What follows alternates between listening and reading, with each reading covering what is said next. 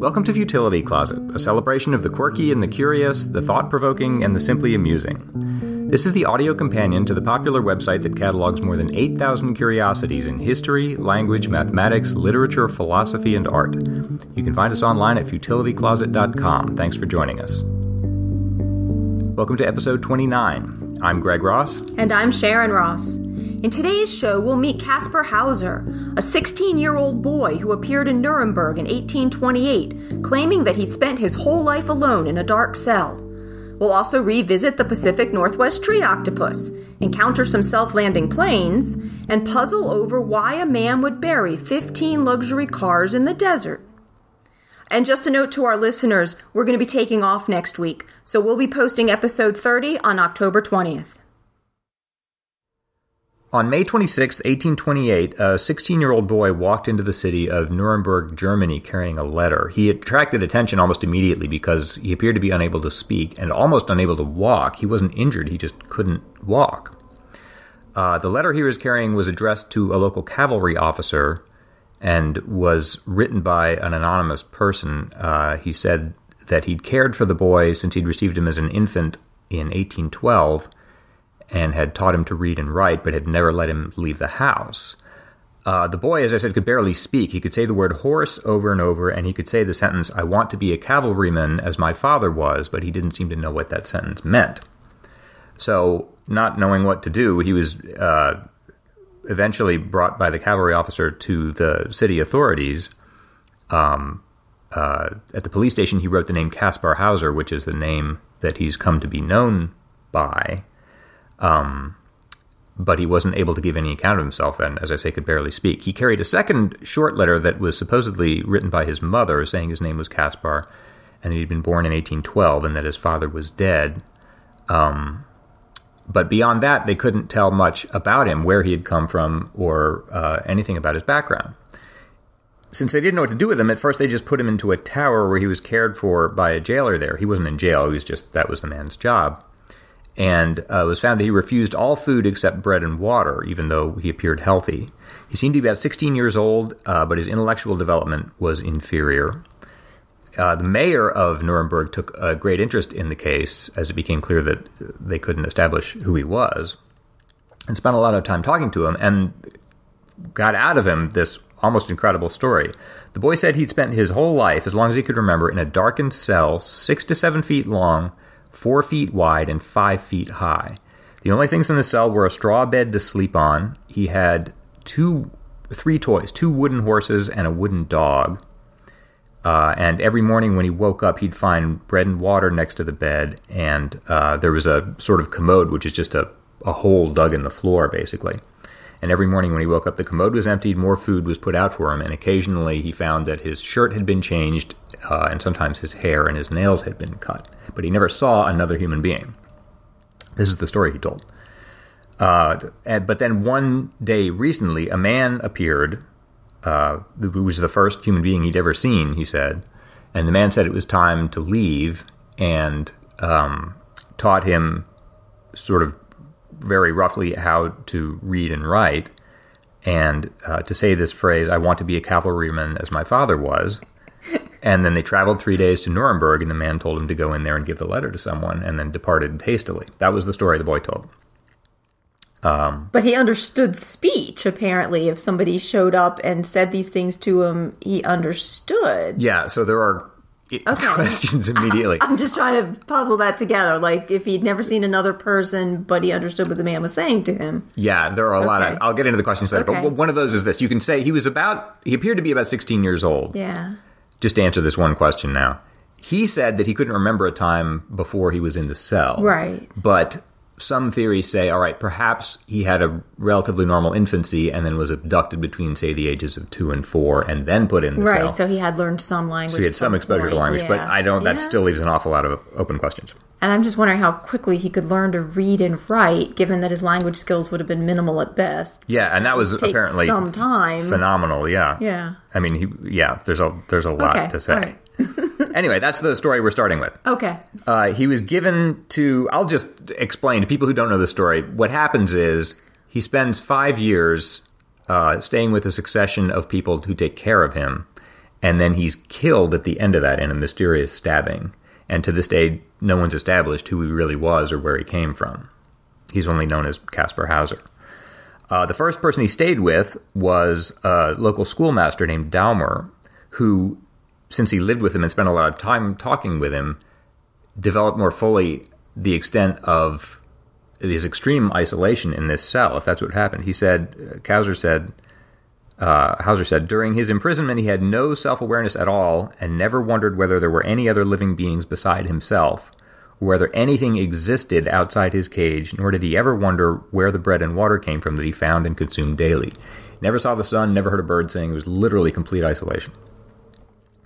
There were kind of romantic rumors that were put about since it became increasingly clear that they put out searches within a 3 days radius of Nuremberg and couldn't come up with any theories about it. Nobody said he was missing. No one identified him at all. So there were theories put about that he was the legitimate heir to the title of the House of Baden. They'd run out of heirs, basically. The last prince, the last male heir, had died in infancy, and there was sort of a theory put about that prince had actually survived, but had been swapped with a dying infant to make it look as though the inheritance had run out, so it could be given to this scheming woman's sons instead. Oh. So she had an incentive to sort of hide the real prince, and that's who Kaspar Hauser was.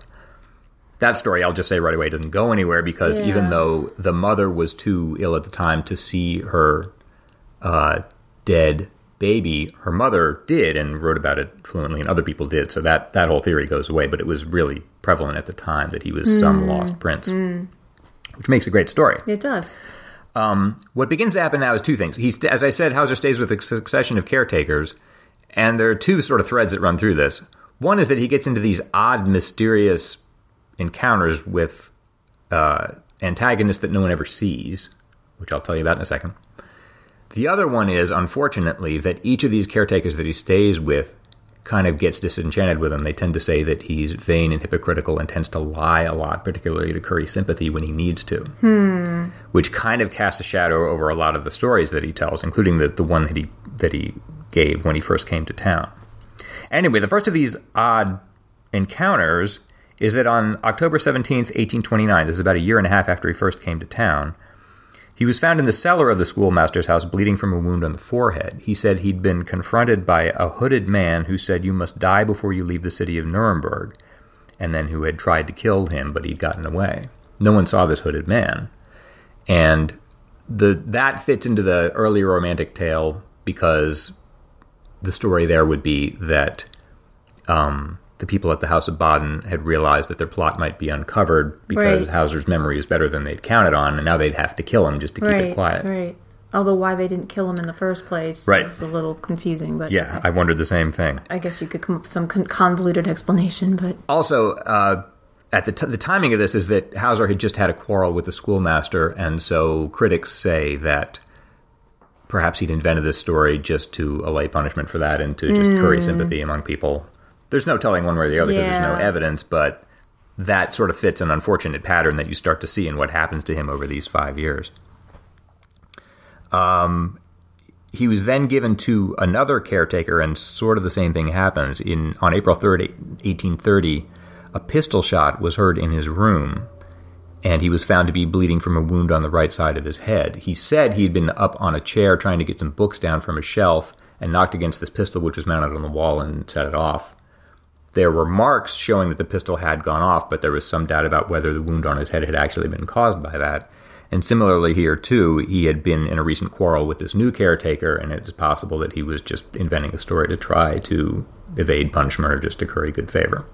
Again, we don't know, but there's still some room for doubt there. The next person who takes an interest in him is actually a British nobleman named Lord Stanhope, who gained custody of him in 1831. Hauser, in talking to people, had seemed or claimed to respond to some words of Hungarian, and so there was some... Stanhope wondered if he might be a lost Hungarian prince, sort of along the same lines, and spent a lot of money over taking 2 journeys to Hungary. There was a cholera epidemic there at the time, so they couldn't get as well into the country as they'd hoped to. But that whole journey didn't go anywhere. And in the end of it, Stanhope was quite bitter about it, just as the other caretakers had been. In fact, he published a book after Hauser died, saying that he felt it was, quote, his duty openly to confess that I had been deceived. So you can see sort of a theme developing here. He was then given to another schoolmaster, and their relationship was strained, apparently because he said that Hauser tended to lie frequently as well. But then it all comes to a strange end. On December 9th, 1833, Hauser and the schoolmaster had a serious argument, and then 5 days later, Kaspar Hauser came home with a deep wound in his left breast. He said he'd been lured to the on-spot court garden and that a stranger had stabbed him there while giving him a bag.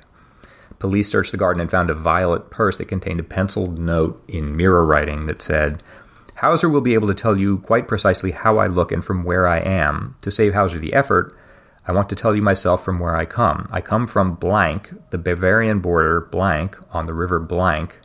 I will even tell you the name, and then the initials MLO. No one quite knows what that means. It's not clear why he would just write blanks when he's trying to identify himself, or why any of this was written in mirror handwriting.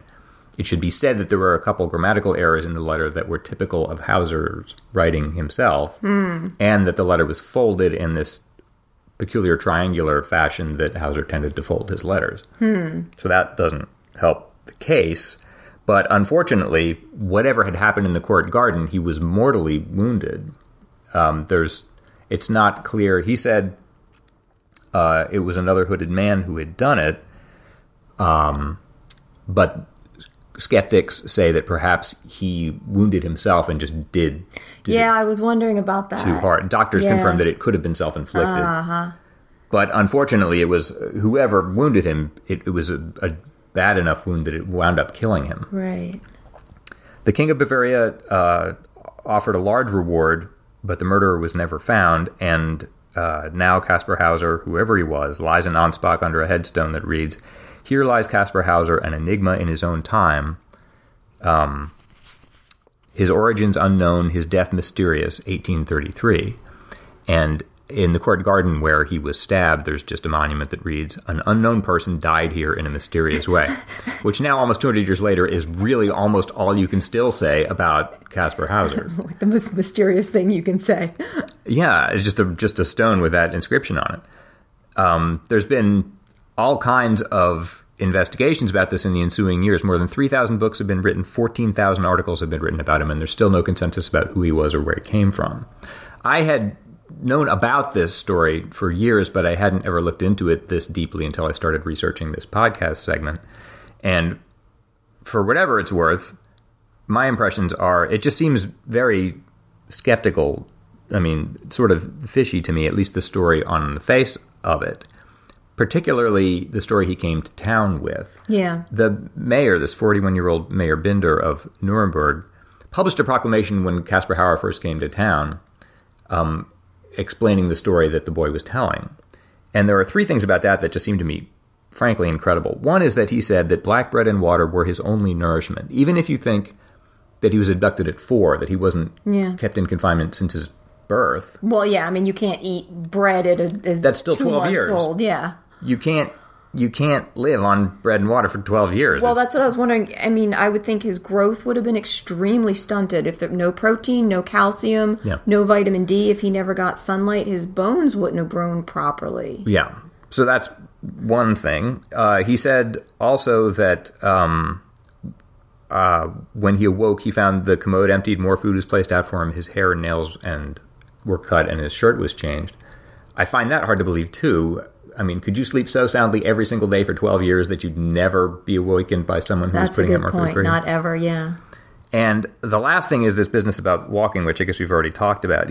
At one point, Kaspar Hauser wrote an autobiography explaining his life in the cell, and he writes verbatim, I could not, after all, walk, and did not know that I could stand up. Since nobody had taught me to walk, the idea never occurred to me to want to stand up.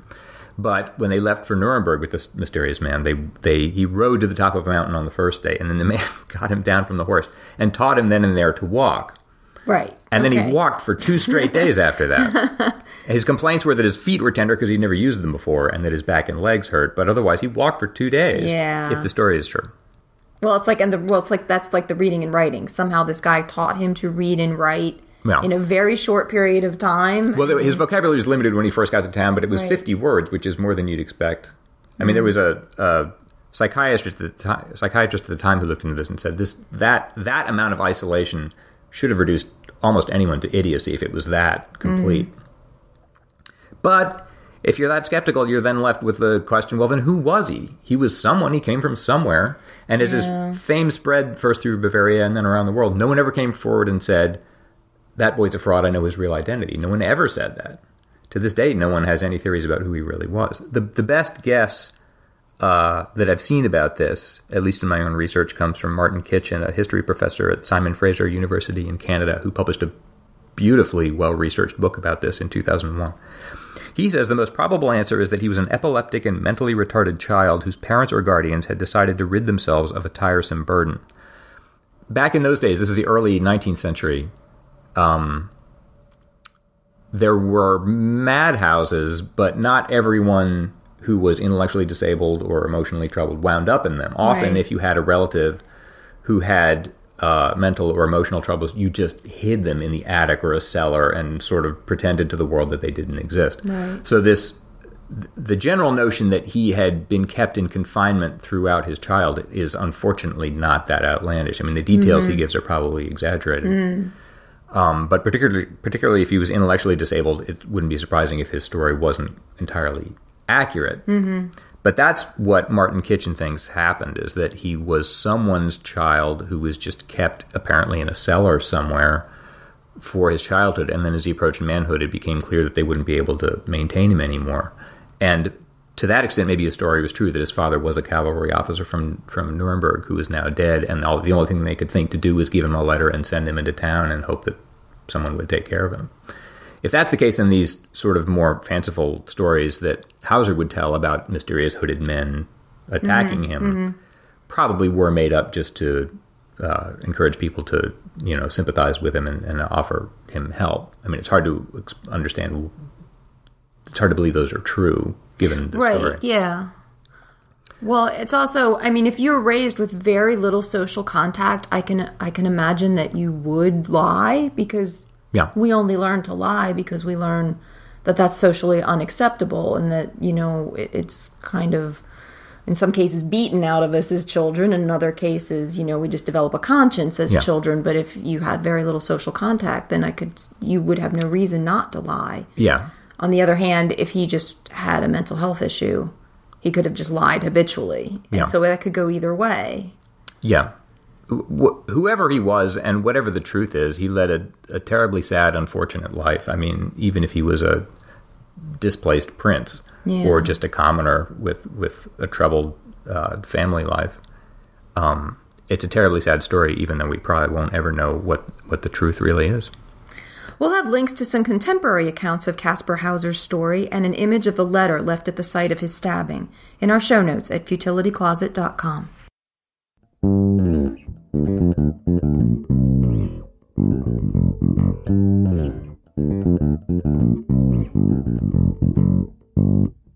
If you haven't yet seen our book, you should head over to Amazon and check it out. Look for Futility Closet, an idler's miscellany of compendious amusements. It's full of hundreds of short, intriguing tidbits, a tantalizing mix of historical oddities, quotes, wordplay, paradoxes, and puzzles, sure to keep your brain amused. See why other readers have called it a wonderful collection of fascinating nonsense and the most useless book you absolutely need to own. In episode 28, Greg talked about a mutual fund manager whose obituary mentioned his passion for solar eclipses and how he had traveled around the world to see them. I suggested that there must be a word for that, thinking sounded like there should be, and it turns out that there is. Good. A commenter on Boing Boing said, I didn't find a single word for it, but apparently the term for a person who is drawn to follow eclipses is eclipse chaser. Makes sense. So that's a thing? That's a thing. It's such a thing that the commenter included a link to the website of Dr. Kate Russo, a psychologist and an avowed eclipse chaser herself. And she studies the human experiences of eclipses. On her website, she says, an eclipse chaser is someone who has made a life choice to give in to their insatiable desire to re-experience the thrill and excitement of totality. Once you have seen a total eclipse, it seems to ignite a fire that becomes a powerful driving force.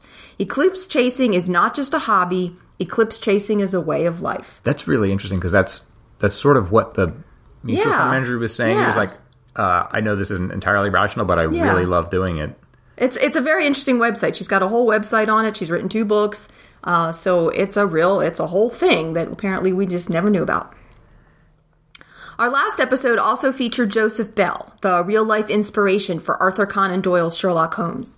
Another commenter on Boing Boing wrote, "A friend of mine who was a big Holmes fan would talk about the detective as though he were a real person. He considered Holmes's greatest virtue to be an unwillingness to remember any fact that he didn't think would be useful. I was arguing that there's no such thing as useless knowledge. As an example, my friend cited an incident where someone told Holmes the earth was round. Holmes replied that he would do his best to forget that fact because it would never help him solve a case. I wonder if Bell felt the same way."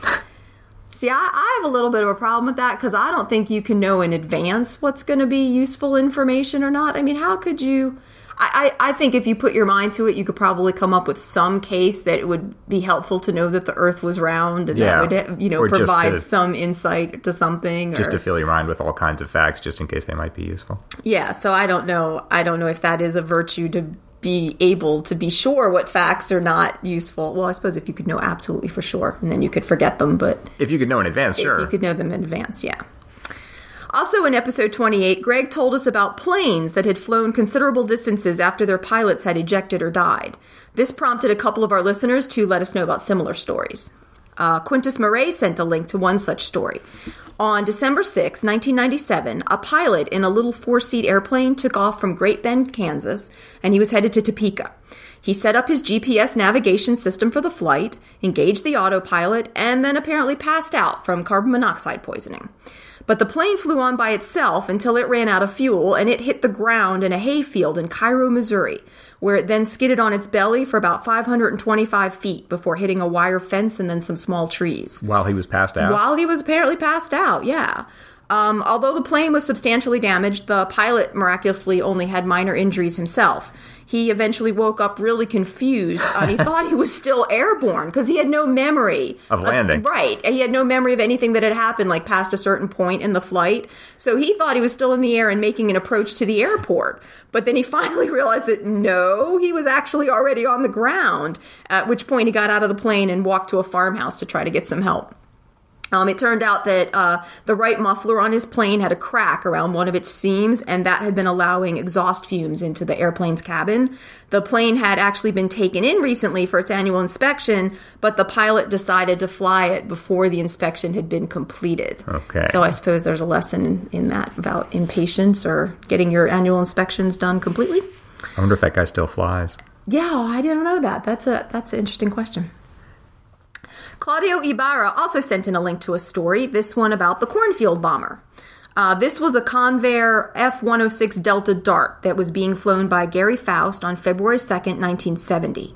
Faust had left the Malmstrom Air Force Base near Great Falls, Montana, just on a routine training flight, but his plane went into a spin during aerial combat maneuvers. Faust attempted to recover from the spin, but when he was unable to do that, he fired his ejection seat and left the plane at an altitude of about 15,000 feet. But apparently the reduction in weight and the change in the center of gravity just caused by his ejection actually caused the plane to successfully recover from the spin by itself. So apparently, he's drifting down under his parachute, and one of the other pilots on the mission is reported to have radioed to him, "You'd better get back in it."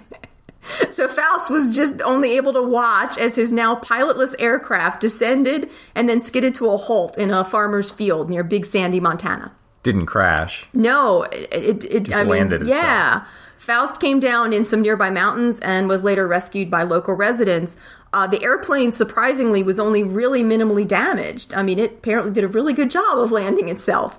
And it's now on display at the National Museum of the United States Air Force, I guess, for being a plane that landed itself. What are the odds? Maybe this kind of thing happens all the time. Yeah, maybe it does, and we just have been oblivious to it, sort of like eclipse chasing, the things you just don't know.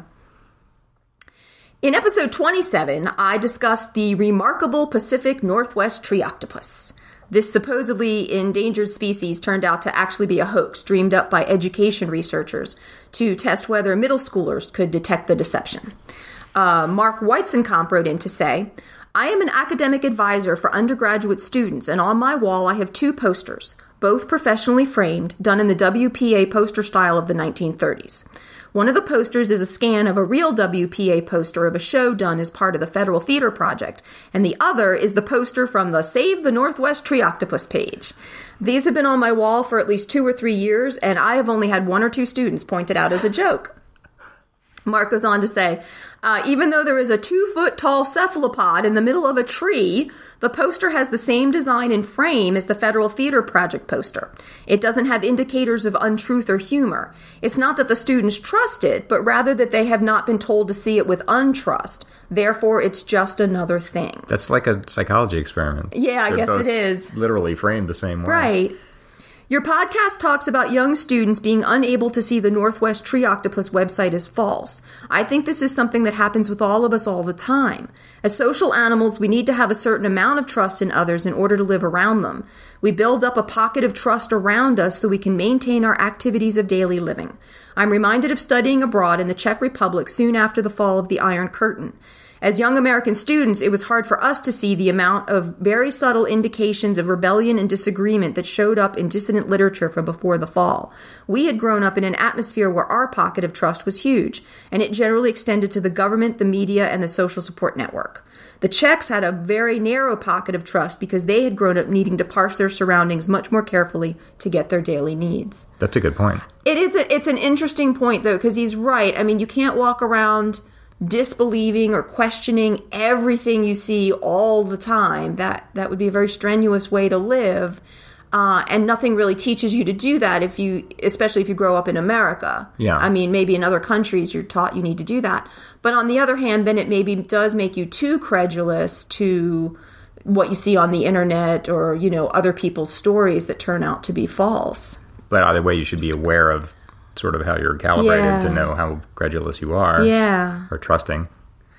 Also from episode 27, we heard from listeners about our story on Witold Pilecki, a Polish army captain who got himself sent to Auschwitz as a political prisoner in 1940 so that he could learn about what was taking place inside the camp. Pilecki is a national hero in Poland, but not really well known outside of that country, so listeners familiar with his story said they were really glad to hear it being discussed. We like to help keep alive history that does threaten to be forgotten, especially for people that really deserve wider recognition than they've received, like Pilecki. Yeah, he's certainly one of them. Yeah. We'll have links to the website on eclipse chasing and the 2 aviation stories in our show notes. You can find them at futilitycloset.com. Just click on the podcast link in the sidebar if you don't see them. And thanks to everyone who has been responding to our shows. So if you have any questions or comments, please send them to us at podcast@futilitycloset.com. Okay, so this week it's my turn to try to solve a lateral thinking puzzle, and I only get to ask yes or no questions to try to do so. This one is from Paul Sloan and Des McHale's 1994 book, Great Lateral Thinking Puzzles. Why did a man go to great trouble to bury in the desert 15 brand new Mercedes-Benz cars, all greased and wrapped in plastic? I've stunned you. Was he trying to age them? No, good guess. Was he trying to hide them? Yes. Is it important who he was trying to hide them from? Yes. Is it important what country this takes place in? Yes. Did this take place in the U.S.? No. Did this take place in an Asian country? No. Africa? No. Europe? No. Australia? No. Antarctica? That would be very interesting, but no. What am I missing? India? No. Is it take place on one of the 7 continents? Did I miss a continent? Yes. Oh, South America. I missed South America. North America. No, I don't want to keep going. Okay. Do I need to figure out what country it's in or what desert it's in? And what desert it's in? Yeah, that would help. What desert? So I should focus on the desert and not the country. Either. Either of the two. I'm having trouble even figuring out what what part of the world this is, though. Is it in Latin America? What we call Latin America? No, I can't answer yes to anything you've asked so far. You can't answer yes? Oh. Is it on an island that's not part of a continent? Technically part of a continent somehow? You said he buried them in the desert. Yes. In a desert that I've heard of, like the Gobi Desert, the Sahara Desert, like a desert with a name like that? Yes. Maybe to keep this moving along, I should just tell you where? Or give you a hint? No, my geography is apparently lacking here somewhere, and it's apparently... Oh, is it a desert that spans 2 continents? Yes. Oh. And a desert with a specific name that I've heard of. Gobi or Sahara. One of those. I have to think of my deserts now. Well, you can focus on the... Why don't you focus on the continents or the... Okay. Is it partly in Europe? No. Partly in Asia? Yes.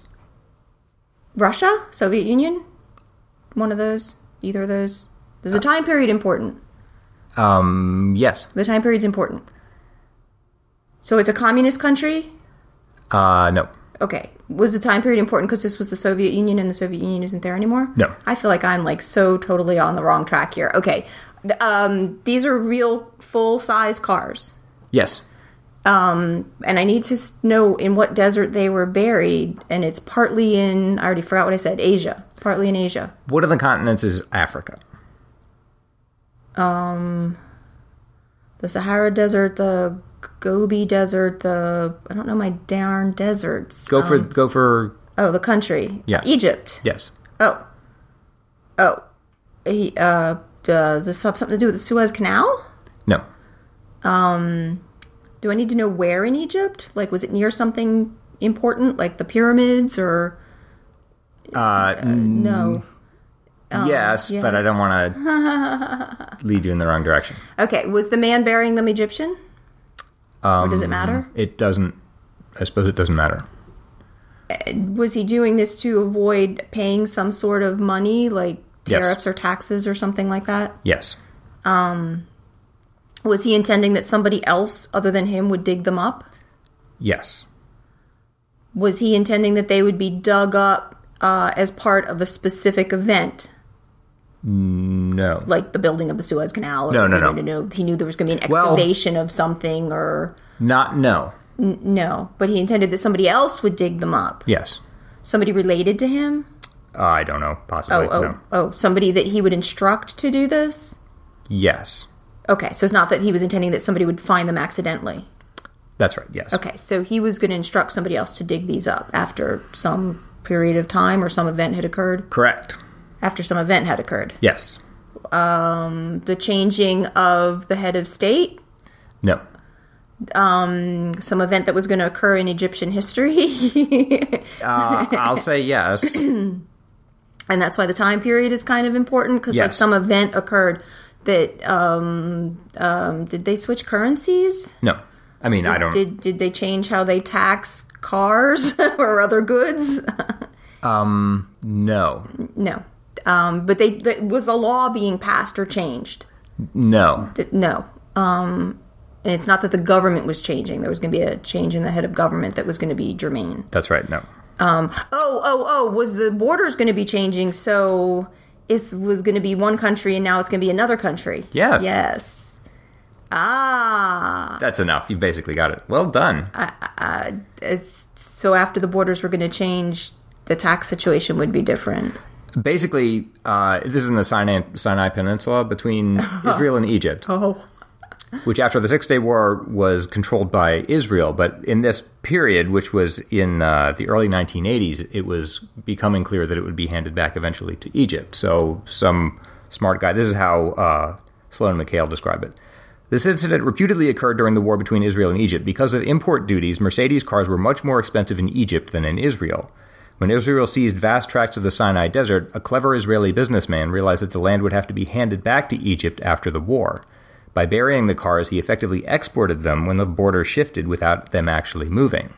His Egyptian associate subsequently sold them at a handsome profit.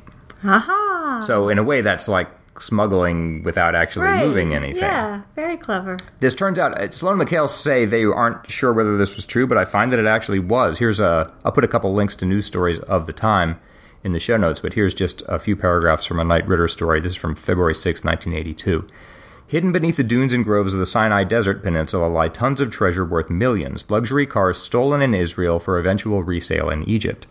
After Israel returns the northern Sinai to Egypt on April 25th, the cars, mostly late-model Mercedes and Volvos, will be shoveled out of their sandy hiding places. Thieves will be spared the risk of trying to smuggle the cars across the heavily guarded border, and their capture on the teeming streets of Cairo and Alexandria will be far less likely than in Israel. Very interesting.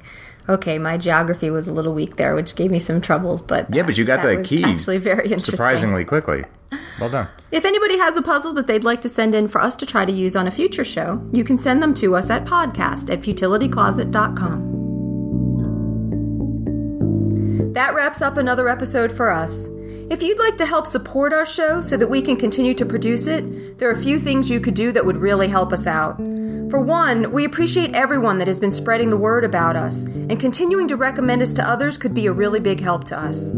Also, if you or someone you know would like to be a sponsor or buy ads on the podcast, please write to us at podcast@futilitycloset.com. Another way to help support us is to click on the donate button on the sidebar of the website. If you're looking for more Futility Closet, check out the book on Amazon or visit the website at futilitycloset.com, where you can sample over 8,000 delightful distractions, perfect for filling 5 minutes or 50. At the website, you can also see the show notes for the podcast and listen to previous episodes. Just click Podcast in the category list. You can also reach us by email at podcast@futilitycloset.com. Our music was written and produced by Doug Ross. Thanks for listening.